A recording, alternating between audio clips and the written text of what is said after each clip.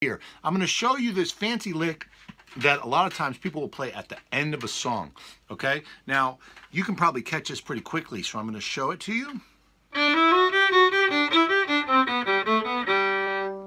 I started on the note D.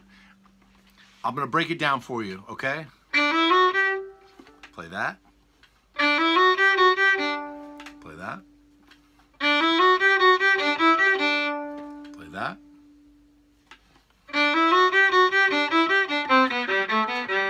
Play that. Now you can rewind if you want, but here's my challenge for you. What I'd like for you to try to do is once you've learned that lick, what I want you to try to do is improvise variations on the lick. This is called micro improvisation. And all you have to do is change one note or one rhythm. I'm going to give you some examples. The way I would practice it, and this is how I want you to practice it too.